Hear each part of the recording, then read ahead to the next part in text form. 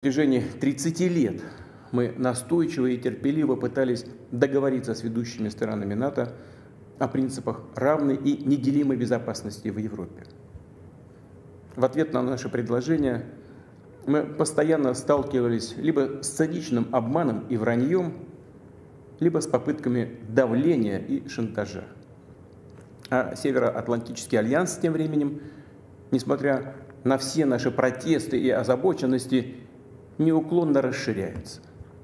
Военная машина движется. И, повторю, приближается к нашим границам вплотную. Кстати, сами американские политики, политологи и журналисты пишут и говорят о том, что внутри США создана в последние годы настоящая империя лжи. Трудно с этим не согласиться.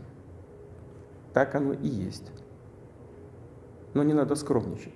США – это все-таки великая страна, системообразующая держава.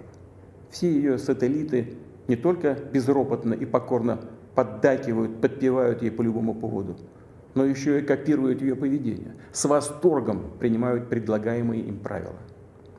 Поэтому с полным на то основанием уверенно можно сказать, что весь так называемый Западный блок, сформированный США по своему образу и подобию, и весь он целиком и есть та самая империя лжи. Что касается военной сферы, то современная Россия даже после развала СССР и утраты значительной части его потенциала является сегодня одной из самых мощных ядерных держав мира. И более того, обладает определенными преимуществами в ряде новейших видов вооружений. В этой связи ни у кого не должно быть сомнений в том, что прямое нападение на нашу страну приведет к разгрому и ужасным последствиям для любого потенциального агрессора.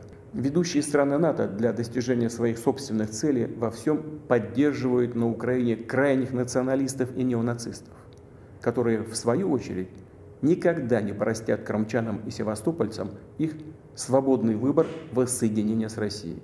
Нам с вами просто не оставили ни одной другой возможности защитить Россию, наших людей, кроме той, которую мы вынуждены будем использовать сегодня. Обстоятельства требуют от нас решительных и незамедлительных действий. Народные республики Донбасса обратились к России с просьбой о помощи.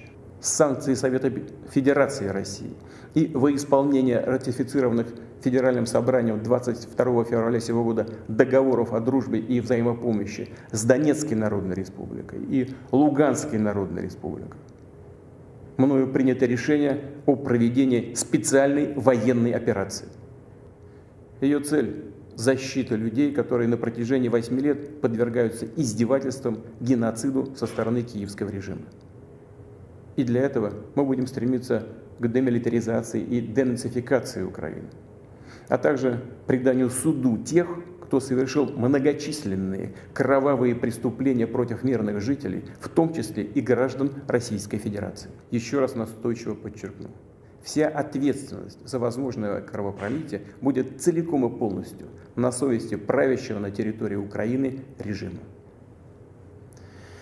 Теперь несколько важных, очень важных слов для тех, у кого может возникнуть соблазн со стороны вмешаться в происходящие события. Кто бы ни пытался помешать нам, а тем более создать угрозы для нашей страны, для нашего народа, должны знать, что ответ России будет незамедлительным и приведет вас к таким последствиям, с которыми вы в своей истории еще никогда не сталкивались. Мы готовы к любому развитию событий. Все необходимые в этой связи решения приняты.